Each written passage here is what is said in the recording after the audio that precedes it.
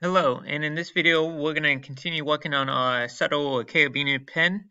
This time we're going to make the middle housing or the middle part of our pen. So to do this, I'm going to do this in a separate part studio. We could continue on the same one, but I'm going to do each separate kind of sub-assembly on a different part studio. So while I'm in this part studio, I'm just going to hit plus and create part studio. That's going to make it easier when we go to assemble the thing at the end. So now I'm in my new part studio, and I'm going to start on the front end and kind of work my way back for the most part. So I'm going to start a sketch. I'm going to put it on the right plane. I'll turn the right plane so we can start on the origin and do a center point circle. Then you click on the center, and we need to make a circle. We measured it to be 0.667 using our dial caliber. That was the measurement we got for that outer edge. I'll hit my green check to accept. I'll change to an ISO view so we can see. And then first section, I'm just going to do an extrude, and I'm going to have it extrude forward. This part I'm going to have extruded forward a distance of 0.55.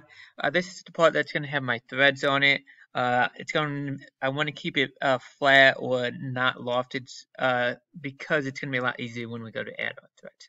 If you look at it, it looks like it may be lofted. It's hard to tell, but want to keep it flat and then loft the next section.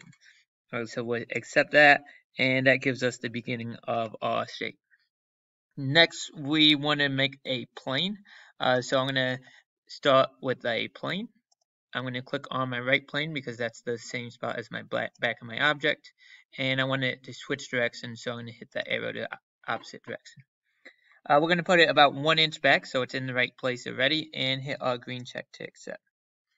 Then we need to do a sketch, so I'm going to hit sketch, and we're going to go on this new plane we just created. I'll go to my front view, or my right view in this case, so we can see a little better. And again, it's just a circle starting at the origin. And this time we measured it to be 0.725 inches. Then we finish our sketch, and we'll connect those two with a loft. So all I'm going to do is hit my loft, and then I need to get my one end, and I'm going to click and rotate, and where it goes to the opposite end, and hit our green check to accept. So that gives us our first run up to where our pen gets a little fatter.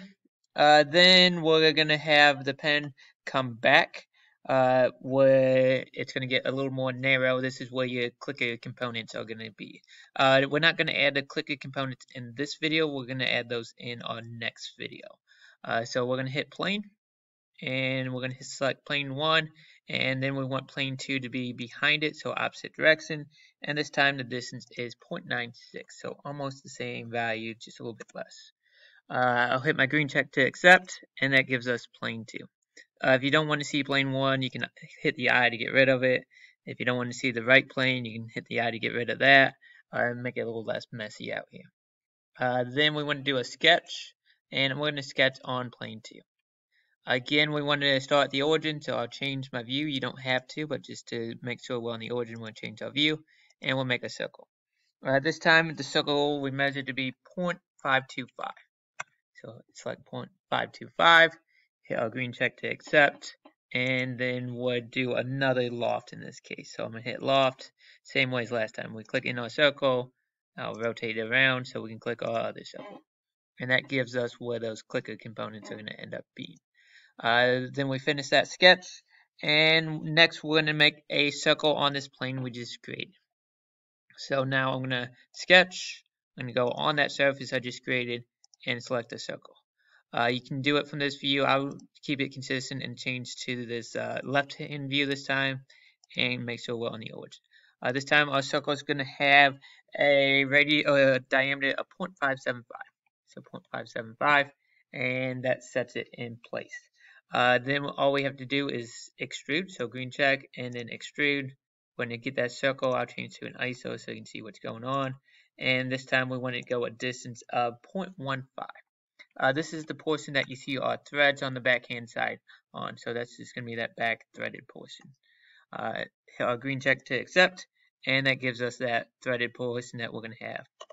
Then next we're going to have this little stubby point on the end, so we need to sketch that. So I hit my green check, hit my center point circle, make sure you can do it from this view if you get that box, and then we draw a circle, and it needs a distance of a diameter of 0.25. Hit enter, and then green check to accept. Then extrude, click inside that circle, and this time it's going to go a distance we measured of 0.105. Hit our green check to accept, and you can see that little stubby portion we have on there. So that gives us our end. Next I'm going to hollow it out, and then I'm going to add my threads. So on this one it's only open on the front side, so when I hit my shell tool, hit shell, only can click on the front side, and our shell is going to have a thickness same as the front of 0.04. And that's just to keep it consistent all the way through. I hit our green check to accept, and now we have it shelled out. Next, we're going to add the threading on the front and on the back. So I'm going to use my custom features we've used before, same thing we used on the nose piece. And we're going to start in the front.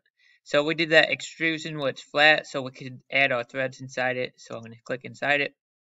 My pitch is going to be 0.05. And since we extruded this part and lofted the next part, we don't have to worry about setting a distance because we just want it to be threaded there on that front portion. If we change our view, without moving our view, if we change our view and look inside, you can be able to see that it's not threaded all the way down, it's just threaded there on the front. So we'll hit our green check to accept those threads, and that's what's going to thread into the front. Then we want to do our threads on the back. So I'm going to rotate my view and use the same feature. So that custom feature, remember the threading doesn't go on the first one, but on the second one. Again, it's got a pitch of 0.05, and it's only on that one little segment. It doesn't come back onto this segment in front of it. So we hit our green check to accept, and that gives us our back end. Then we're going to rename the part, and I'm going to name this my pen housing. That's the main central portion of our housing. You can call it pen middle as well. Then I want to edit appearance. So edit appearance, and I'm going to make it that white color we've used before. We're not done with this piece. We need to make our holes for our clicker, but I'm going to do that in a separate video because we have some holes, some extrusion, some other components to add with that. So hopefully this helps you get that base outline for your pen.